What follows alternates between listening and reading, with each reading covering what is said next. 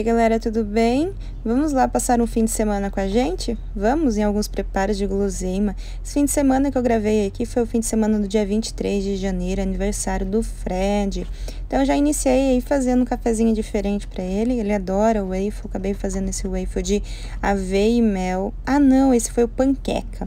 Eu usei uma massa pronta que a gente compra, que é diretamente lá dos States, e fiz aí uns waffle, cafezinho, delícia, né gente? Cafezinho não pode faltar.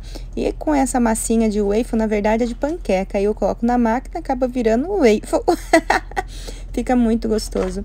De janta, eu fiz para os meus sogros, que eles foram jantar em casa, um arrozinho bem temperadinho, feito no micro-ondas. Já fiz aí o preparo para quê? Ó, tanto para a semana quanto carninha que a gente fez estrogonofe. Esse fim de semana foi o final de semana do estrogonofe, porque no sábado eu fiz estrogonofe de carne para meus sogros. Olha que delícia, gente, eu amo estrogonofe. Eu acho que é uma das comidas que eu acho mais práticas, assim, para fazer e que ficam, assim, divinas, né? Difícil da gente errar. Eu coloquei um pouquinho da mostarda, né, do ketchup, vai creme de leite, champignon, tudo que tinha direito, né? Eu só errei numa coisa, podia ter colocado um pouco de leite, que eu gosto dele mais cremoso. E esse que eu fiz, né, no sábado, acabou ficando mais sequinho, sabe? Sem molho. Batatinha palha, estrogonofe, arrozinho, saladinha, mesa posta. Bem simples, olha que gostoso. Comemoramos aí com os sogrões. Amanheceu domingão, bora andar de bicicleta um pouquinho, galera. Dar uma movimentada, fazer um suquinho detox. Ai, que delícia, adoro, galera. Eu venho fazendo faz um bom tempo aí o suco detox de manhãzinha, tomando.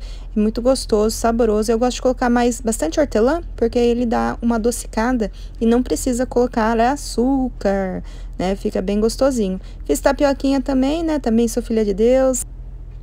Gente, tapioca é bom demais, não é? Então, você bota um pouquinho da massinha lá no meu dosador, gente, isso daí é maravilhoso. Eu deixo o pacotão na grande e vou dosando na menorzinha para facilitar na hora que eu tô fazendo.